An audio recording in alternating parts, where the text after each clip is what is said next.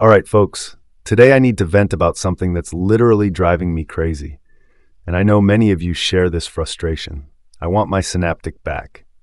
Yes, I know it sounds like a stupid thing, but let me explain why this is a serious problem for anyone who uses Linux in even a minimally conscious way. For a couple of versions now, on practically all distributions, there's this trend of leaving GNOME Software to handle graphical package management.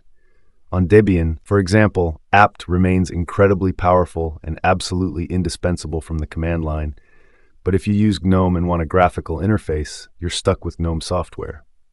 And this, for me, is a big problem. GNOME Software is probably the most absurd package manager I've ever seen.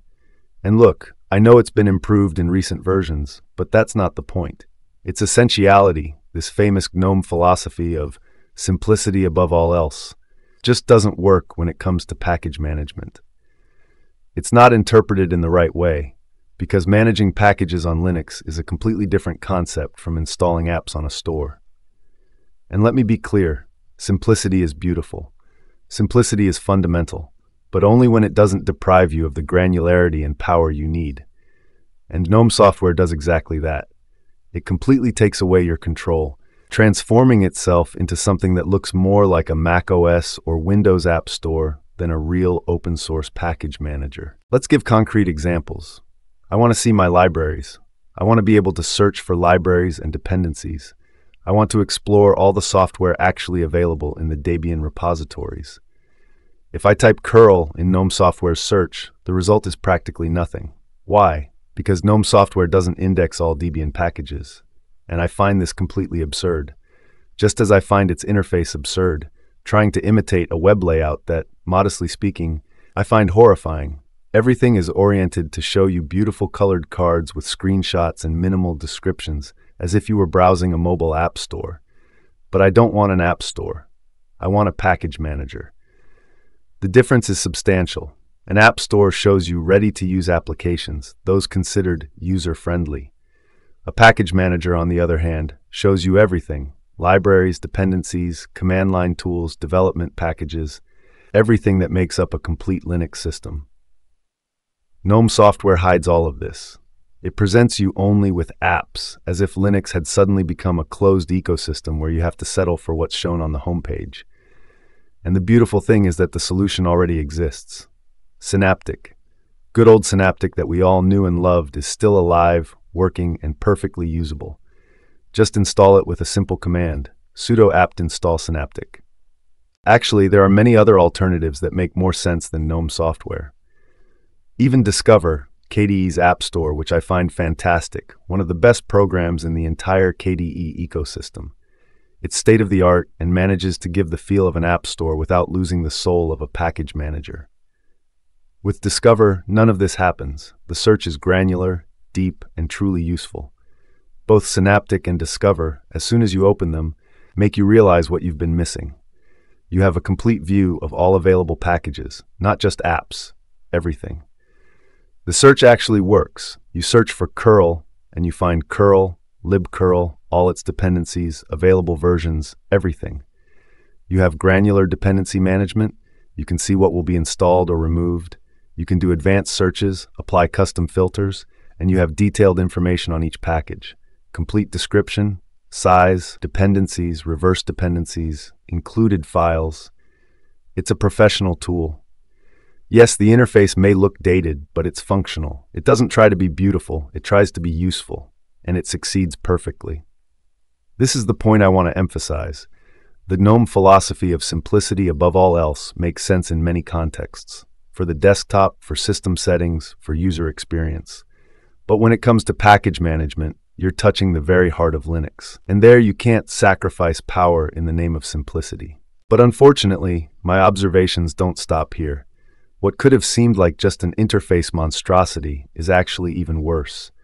If you want to experience something Windows-like and go back 50 years, just use Debian 13 with GNOME Software. And yes, don't tear your clothes.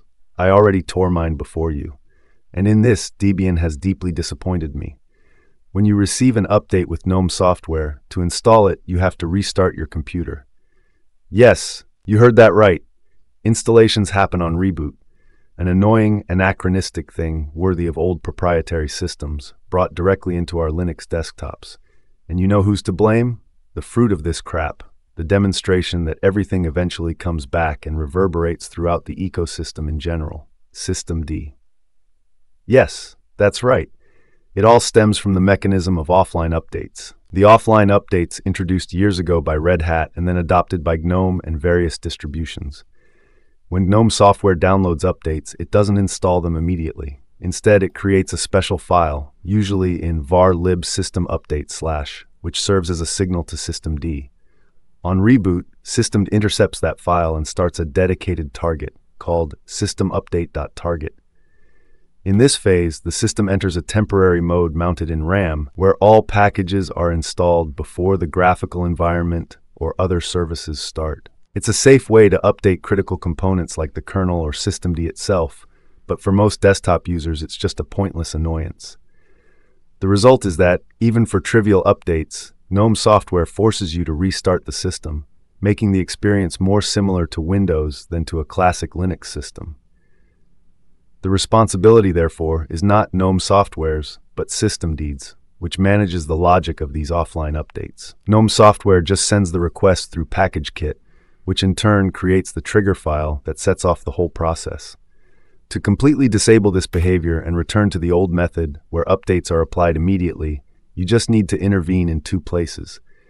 The first is to disable the offline update feature in PackageKit.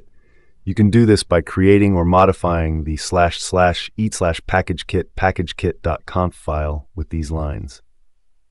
The second step is to disable the systemd target that manages the offline update mechanism. You do this with two commands. With these two commands, system will ignore any attempt to start offline updates, and GNOME Software will install everything immediately, as it used to. The third step is to install Void Linux, use KDE or XFCE, or anything else that will free you forever from this garbage.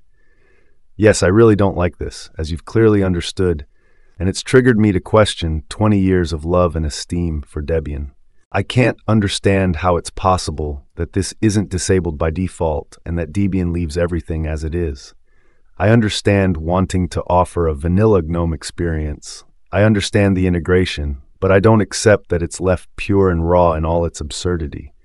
And the worst thing is, for all the less experienced users who try to use GNOME Software, they don't find what they're looking for. They get confused. They think Linux doesn't have that software. And then they discover that it does exist, but you have to install it from the terminal. So the promised simplicity turns into confusion, while the more experienced user simply abandons GNOME Software and returns to the terminal, completely losing the advantages that a graphical interface could offer. Synaptic, I admit, has its limitations. It doesn't have a real hierarchy in results. If you search for XFCE, the main package appears at the same visual level as a marginal plugin, but it just needed improvement. Discover, on the other hand, is quite modern and complete. Sure, installing it on GNOME is an eyesore, but it works well.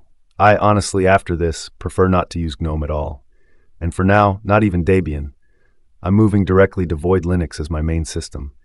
I've been using it for a while, and after this experience, with even more pleasure.